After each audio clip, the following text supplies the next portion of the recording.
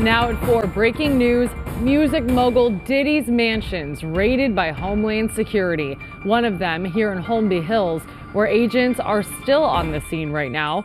Good afternoon. This is the KTLA 5 News at 4. I'm Samantha Cortese. And I'm Mary Beth McDade. Yes, there are reports that the raids are part of a widening sex trafficking probe. KTLA 5's Rachel Menitoff joins us live from Holmby Hills with more on this breaking story. Hi, Rachel.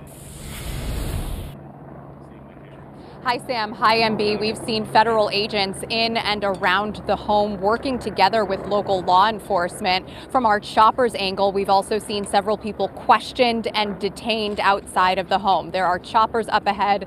There's a lot of action around here. Take a look at what we're seeing from the ground level. LAPD has blocked off this entire street, which is now filled with media from around the world, as well as onlookers. Homeland Security Investigations, or HSI, out of New York says it executed law enforcement actions as part of an ongoing investigation.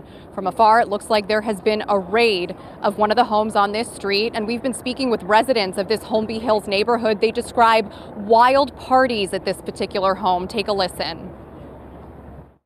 I used to see black Suburbans, cars, Uber drivers late night after we came back from clubbing or partying, and I never really thought anything of it. And now obviously this came out, and now it's like, wow, like that's crazy. I didn't know. It's crazy. I've seen a party twice a month at least. I've seen girls get out of limos, maybe four or five. Some standing outside of the house in the driveway. Some going in the house. I've never seen them leaving because I was never outside of his house for longer than a 15 to 20 minute period of span.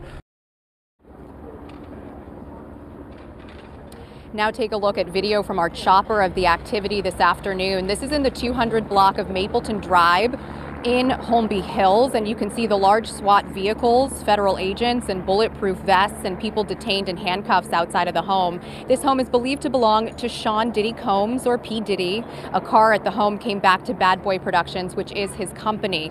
According to TMZ, P. Diddy's LA and Miami home are both being raided. The outlet says this appears to be tied to sex trafficking allegations, which have been levied against Diddy in recent months from different plaintiffs. There are several divisions here, including HSI Los Angeles, Miami, and local law enforcement, but this is being led by a division out of New York. Not a whole lot of information at this point. We don't know who's here at the house and whether or not P. Diddy himself is here. We did receive a statement from P. Diddy's accuser's attorney.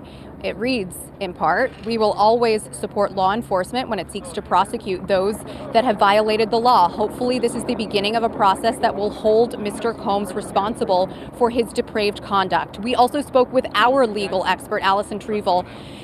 She gives us some background about what's been happening here.